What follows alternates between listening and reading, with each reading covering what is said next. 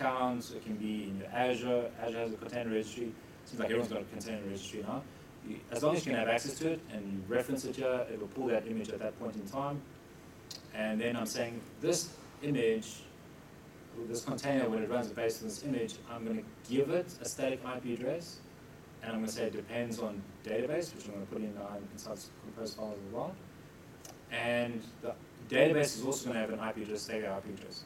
So this is pretty cool, because as a dev, I can now have host bindings on my machine. So this IP address evaluates to a URL. So my awesome WCF can evaluate as a DNS to this IP address on my host machine. So now when I'm interacting with it as a dev, I'm referring to that DNS entry, which is pretty cool. Back in in other systems you'd use localhost. Localhost with port numbers become very obscure. Like, what is localhost port 8052? What app is this? So you can do some really cool IP bindings on your local machine. So let's just copy this dude. Sorry, quick question before you pass it. How does this statistical thing work when you are using orchestration tools like Kubernetes and you need to scale up? How will it work? So the question is, Lance, how does this work when in relation to like Kubernetes? Yeah, I need to scale up. So if you want to scale inside the Docker, inside the debug session, so in this specific scenario, I'm not concerned about scale. Okay. The next one, if this works well, I'm just going to run the compose as it is, and that you would actually be able to use scale. So that's as if I'm only debugging again on my image. Let me do that now, then I'll go back to the other one. So this is, I want to upstand everything when I'm debugging, and the other one is I have a VM that's upstanded with scale, and I want to debug against that. Okay. It sounds like you're going to end up with two different Docker components files. Yes. But then doesn't that defeat the point that you're trying to get a like-for-like environment? Yes. So there's a couple of permutations that I'm proposing here. Yes, you do want to have one like master Docker file, right? But as a developer, again, I'm coming from the stance of a developer, not as a tester or a ops engineer. So a tester, you would want everything to be in a certain way, and that's when you would have a unified Docker compose file. Or as an ops engineer, I want to just deploy this. I don't care about all these other permutations. You would have that one compose file. I'm coming from the stance of I'm a developer, but I have Visual Studio, and I technically only want to run one Visual Studio. But this Visual Studio project, I don't necessarily want all these projects to be in a debug state, just to be able to test my one function that is working. Because that's a different stance of how to look at this. So as your project starts off, it starts very simple, and then as life goes on, that project gets another project on top of it. And that solution now has two projects. Then you get another project. And eventually you get to a point where your Git repo is like 4 gigs worth of source files because you've had to bundle everything together to make everything work, all the microservices together. I'm proposing that if we're in a microservice environment, nothing stops you as a developer. I want to comment out these two services from my compose file, and because I'm only interacting with the API and the database, I don't care about the front end. Why should I have that on my machine in the first place? And this allows you to do that. I get Yep. what you're saying. Yeah. I just feel like it defeats the idea and what's trying to be done. Because by having a static IP in your configuration, you only have that one. So if you want to have a load balance system, would you now have to specify 196? Yes. So again, I'm not mentioning a load balancing scenario here. I'm just making sure everything works. But you can make it dynamic, and you can use something like Kubernetes that will upstand the infrastructure for you. You can load balance it that way. Here, I'm just presenting as a developer, I want to be able to talk to WCF in a database and my API in that type of scenario. But yes, no, you're 100%. Effectively, what you'll end up doing is, for this project, you would have one file with one debug, which is your compose file, and you probably have in the project root another compose file that will be for your orchestration going forward. Potentially, you'll only have two in a fairly decent way. The alternative is you actually dump the debug one and you just have the one main one, but then you would need to understand that you would be upstanding the entire infrastructure to be able to do that. Okay. I'm just going to jump in there. You can also point your Docker Compose file to an actual DHCP pool if you want to do something like that. So if you want to have one of those scenarios where you want to take it from your dev machine through to your staging site, you can actually point it to an actual pool and say, pull an address from here, and it will pull an address. But now you need to make sure that pool is fully dynamic and doesn't have any reservations or anything like that, because then you're going to start problems when, if you run a container and it pulls an IP address and it doesn't release that IP address, you're going to start having problems in that pool. But you can actually set up your compose to actually upstand things dynamically with dynamic IP addresses. But for a debugging scenario, it's not really necessary. You can do it, but is there a need? Do you connect to a DHCP pool, use that network resource, pull down those network resources, and then try and go back and forth?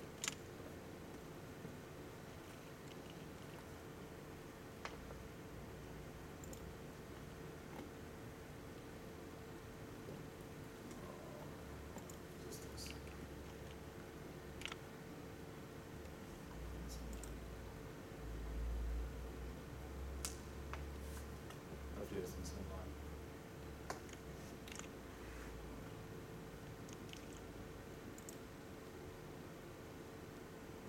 Oops, right. Let's go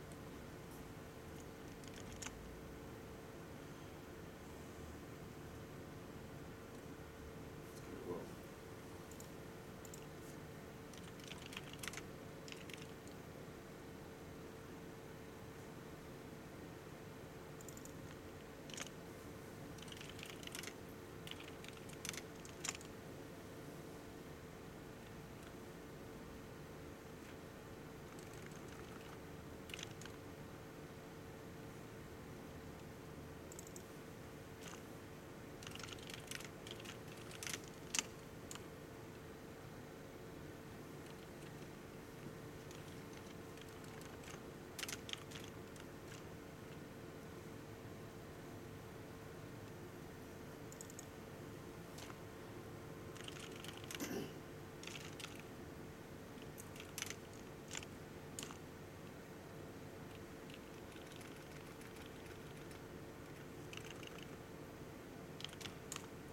Should not exist. Okay, cool. Cool, got nothing there.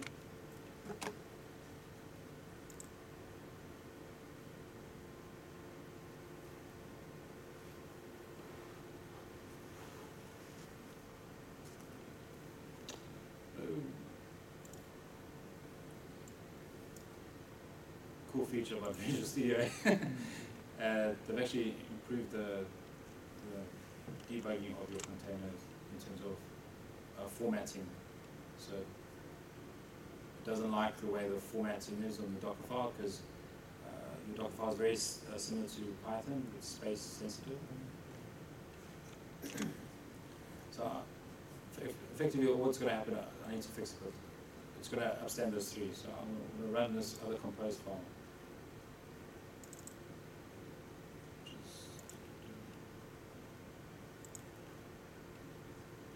We use Visual Studio auto formatting and fix it. I copied and pasted from VS Code into Visual Studio. Sorry, your question is? I think it's Control KF to auto format. Oh, okay. I can give it a whirl. We select all. Control K. Control K, Control. Okay. Control K. Control F. Again, I'm only peeing into it, so I don't know. Combination. Yeah, the key combination, Control K, Control F, all of the same.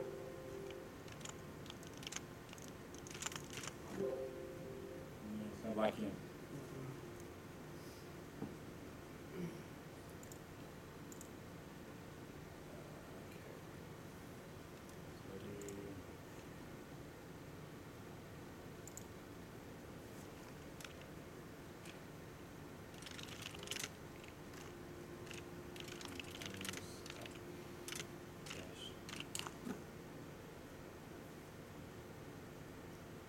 So because I have a compose file, I can run it outside Visual Studio as well, because it originally came from Docker themselves. So effectively I'm saying Docker compose up means upstand this information, -d is detach. So it runs through the settings or the services that I've specified in my file.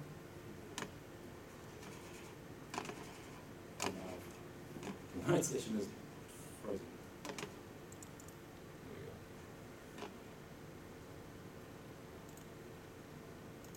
Effectively, I'm running this configuration, which is the database and the WCF together.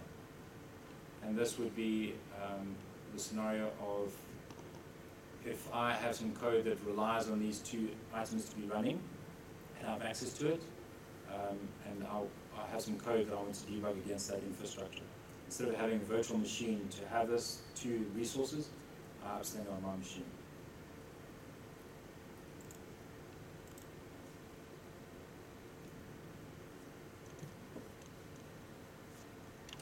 Yes.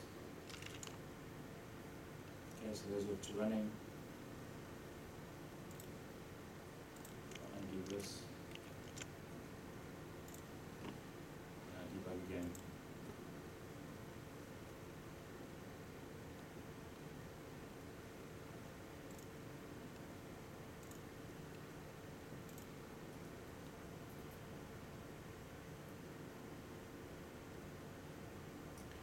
That says create web, cool, inspect, gets me the IP address, off it goes.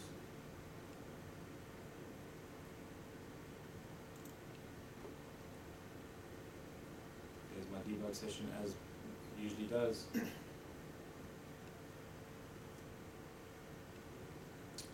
it is. And it still works. So that's the end of it, but that is, to answer your question, that is a real world example as a developer. Instead of having a virtual machine, which I mentioned in the beginning, that I need to have a certain state, I've actually imposed my state on my local machine, and I have my code base that needs to talk to this infrastructure, and I can do it locally without having anyone else dirtying my infrastructure. And when I'm done, even if I've broken it, no one else has my broken changes. I can shut it down again, restand it up again. If I had, like I have this database, I can attach a database, a SQL database. Now I'm talking to a SQL database at this instance, so it's not MySQL. I can attach an MDF file, so I can have pre-populated data. I can have a hydration script that will actually take this data and change it the way I want to on debug or on compose up. You can have scripts that do that. And now my debug infrastructure is the way I want it, and I can carry on working. I can share this so as a local port, so if I'm clever with my networking, I can expose my local Docker NAT from outside into mine, so I can share it with someone else if I want to debug my same session. But ideally, you want them to run their own compose file. Cool. Yes? I think I almost want to ask a pretty dumb question, but with the containers, I sort of understand that stuff is in there. When writes happen to the file system, there seem to be two things. I mean, I take it that some of the apps write the logs and stuff that actually sit on the containers, and that's okay, but you probably have to be careful that you don't run out of space and things. But we're talking about like attaching to MDFs and other things. Yeah, how is it that you sort of separate your container and your persistence? Okay. So the question is, if I understand correctly, how do I persist and manage persistence inside and outside of a container? Use volumes for that. So container at its running state, you have access to the file system within its context, so inside the container. Whatever you write and save and stuff like that in a running or stock container stays there. The moment you delete the container by saying rm, we do a Docker system prune and delete the container completely, that file system gets cleared out and you lose that persistence. When you do a volume, which is effectively a volume share or mount in the Linux way, you actually bidirectionally share that persistence. So that sort of just maps a directory like in your file system to the internal. Exactly, 100%. And that is available on Windows and on Linux. and if you're running a Windows host and you have a Linux container, there is a feature inside the CLI, the Docker client, that you tell it, hey, please share this folder, map this folder, the same way you do with VMs, and then it asks you, prompts you if you need admin rights, it'll ask you for the password. It saves it for that session of your Windows token, and then it allows that bidirectional saving between the VM, the Moby VM, which is the Linux container, and your host file system. Cool. And you can save your logs in that volume, Yes. not on the default. Yes, correct. And that is both on debug or in production. In production, you would volume mount with a volume share so that you can move that share around, but then you have your application write to that volume mount, and then you'll be able to pull out those logs. Anything else? So that's how you do the database. Yes. Sound log. Yes. I've still, personally, I need to still come around on how to load balance a database. I'm not 100% how, because effectively you're still writing to a file, so therefore you've got file locking. So I'm not sure how it gets solved, but effectively that's exactly how you do it. Unsolved problem is not, isn't it? Yeah. Because I mean, in architecture, you usually have like a master and then a slave. Yes. Yeah. It's an interesting space. I think a little bit, I know I need to still learn a little bit more about that kind of thing as well. Cool. Any other questions? Yep. So when you kill a running Docker image, Yes. you said it's persistent within that image at the Mm. time. Does it remain persistent for you to start up again, or is it wiped? Because you said the rm command will wipe the file system. So if I stop it, can I start it again? Yes. And it remains persistent. If you stop, so if you just stop the container, yes, you can run it again and it carries on where it was.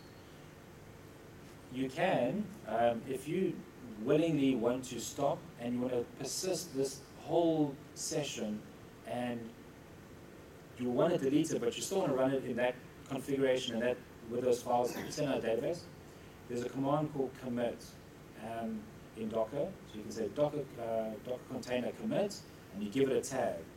And effectively you create a new image with that whole, so effectively you snapshot it. And then you can put it into a repository, clean up your container, and then when you run that specific tag, you continue from that point onwards again. The only time, personally, I've actually seen that used successfully is when you're working with databases and stuff like that, and effectively snapshots the database in a certain configuration without any hydration scripts, and you want to continue, you would use something like that. But in an application like a web API, it's kind of a wasted commit because you can actually have your build system create the application again. Makes sense. Cool. Anything else? Lance, anything from you guys? Andre, Chris?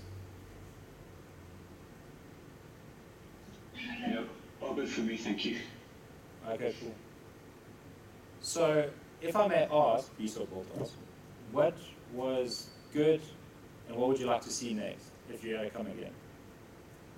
I was hoping you, Docker Compose has the DBM service, am I right? Yes, my last example, yes. So when you add a service to a website that you take care of, you use that little feature add new service to something. Yes.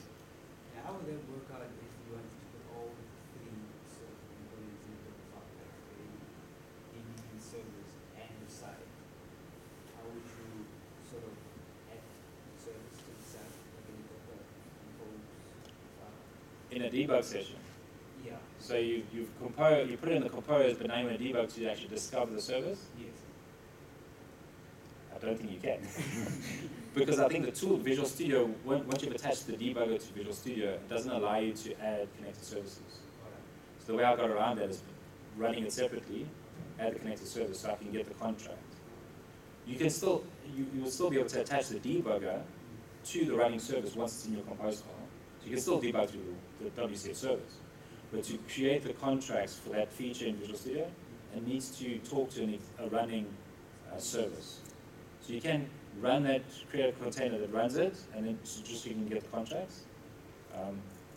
That's the only way I found I could do that. So essentially,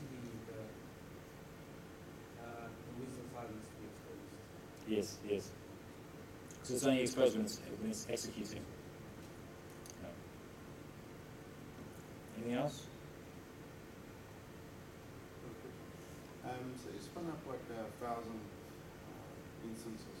Do they all share the same memory space block or you allocate per instance? So you can do both.